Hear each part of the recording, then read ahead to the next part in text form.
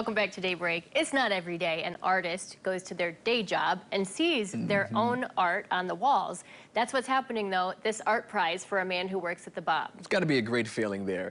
Our Tom Hillen talked to the man about how this came to be. And Tom, why is this art so significant for him? Well, good morning, Donovan and Teresa. There is a chance that many of us have already actually seen Forrest Miller's work, just in a very different light than what he's currently having on display for his art prize entry this year.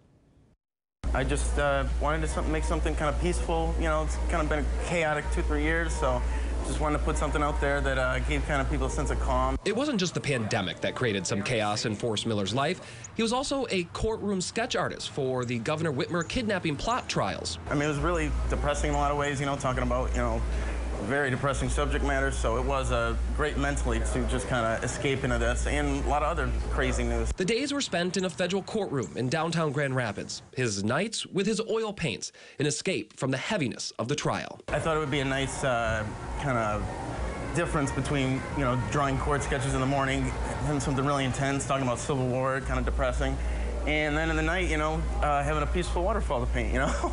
So it was just kind of that contrast was kind of nice. You can find his work on display at the Bob, which is more than just a venue to Forrest.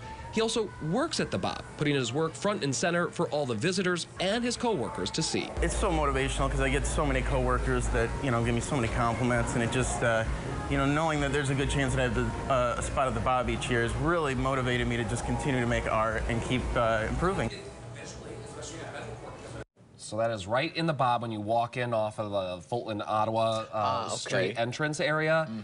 And that's actually on wood. It's not canvas. And That's to present its own challenges. well, absolutely that. And but then I talked to him because, you know, he does courtroom sketches. He also does like family portraits that you can hire in for him. I said, which one is easier? Because to me, I would think, you know, painting people. Right. But he said it's actually easier to do those, you know, his landscape ones. No one's going to criticize him if he gets the leaf. No, that's true. That is true. I mean, they're absolutely, to me, my brain doesn't work that way, so it's fascinating to look at that.